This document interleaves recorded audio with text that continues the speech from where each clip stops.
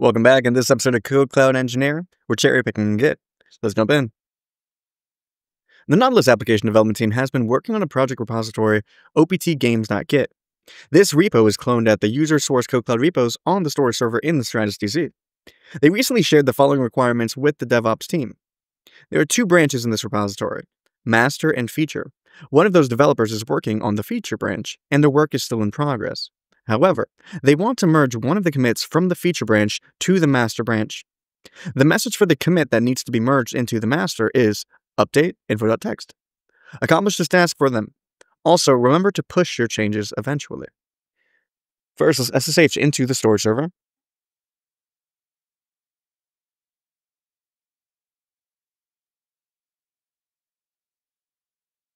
Once we've logged into the storage server, copy this repo, type cd, paste, and /games. Once we're in the games directory, make sure we have the master branch, so sudo git checkout master. Then we have to find the hash for the update info.txt message. We can do this with sudo git log feature --1 line. We can see the hash as dd8f426, and now we could sudo git cherry pick,